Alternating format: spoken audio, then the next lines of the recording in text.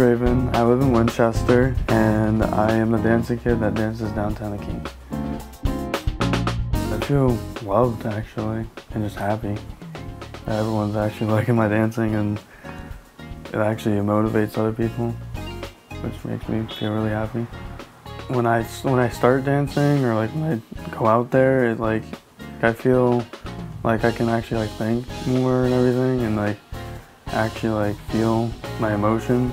So it really does help. My name is Tammy Goodman. I'm Dreyvin's aunt. It's been really rough for him. You know, he's faced a lot of adversity. The kinds of things that most of us would kind of curl into the fetal position and just waste away. But not Dreyvin. His smile is one of my favorite things. He comes out of his room in the morning and the first thing I see is that smile, and I can't help but light up. And seeing him dance downtown, getting the reactions that he's getting, that's his way of smiling larger than life.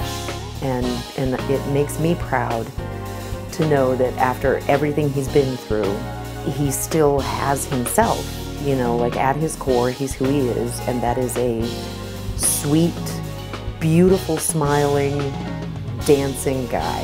When he gets out there, he's really uninhibited, and it still surprises me to see him, just no care in the world, go out there and dance, but every time I see him do it, it fills me with pride.